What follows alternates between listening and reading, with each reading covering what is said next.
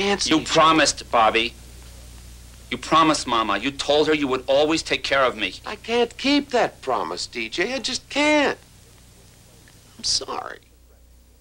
James Woods plays DJ, a schizophrenic, and James Garner his brother, trying to cope with caring for him. For the usually outspoken Woods, something of a street fighter in Hollywood, this movie was an unusual experience. It was a delight from the beginning to end. I mean, Hallmark, as you know, is, well, I don't know if you do know this or not. I mean, obviously they're a great corporation for their business, but they are the single greatest production entity you could ever work for. They are supportive, they stay out of your way artistically, their approvals are genuine, their handshake is as good as gold.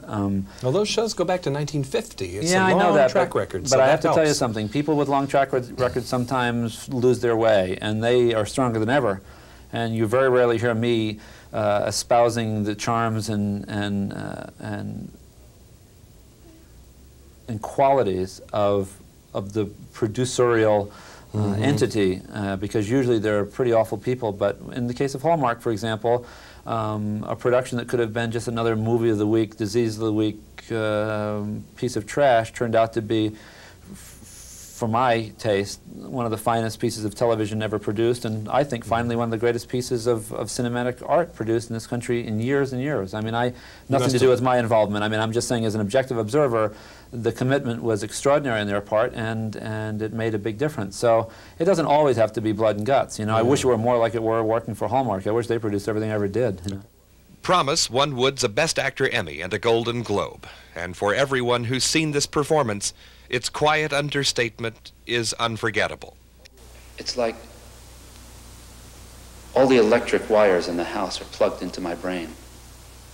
And every one has a different noise, so I can't think. Some of the wires have voices in them, and they tell me things like what to do and that people are watching me.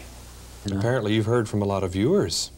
Yeah, there was a lot of support, and I think a lot of people felt that we had reached out to them, really from our hearts, which we did. I mean, it was really a heartfelt venture, and I think they responded by saying that they were touched, and you know, and a lot of changes were made. I mean, a lot of people wrote and said, you know, we're finding our way out of the darkness thanks to this production. I'll never leave you. I love you, DJ. You're my brother.